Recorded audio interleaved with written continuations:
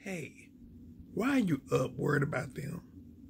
Look, you up here worried and stressed about somebody that did you wrong, and you're the one that's up. Look, God can't deal with them in their sleep because you letting the devil deal with you when you're supposed to be asleep. You need to give that junk over to God because you're stressing yourself out. You're the one that's missing out on sleep, while the person that did you wrong up here knocked out ain't even thinking about you. Don't let the devil win in this situation. You get a jump to God so you can go to sleep. We're going to pray for you right now because you trying to fix it right now ain't working. You give that junk over to God and let God give you some sweet sleep.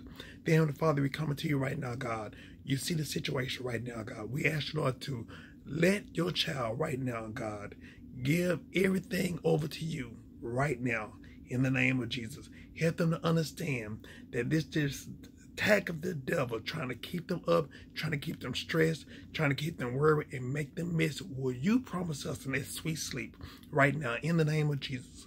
And we bind everything the devil stands for. We send it back to the pits of hell right now in the name of Jesus. And we thank you, Lord, for victory, God. We thank you, Lord, for peace. We thank you for joy right now in the name of Jesus, God. We speaking, God, that you help us, God, to yield ourselves over to you, God, and give everything to you, God, and help us, God, to receive what you promise us in that sweet sleep right now in the name of Jesus, and to wake up refreshed and renewed right now in the name of Jesus, knowing that you got everything under control.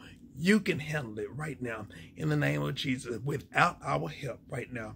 In the name of Jesus, we thank you, Lord, for everything you've done, everything you're going to do. In Jesus' name we pray. We say amen, amen, amen.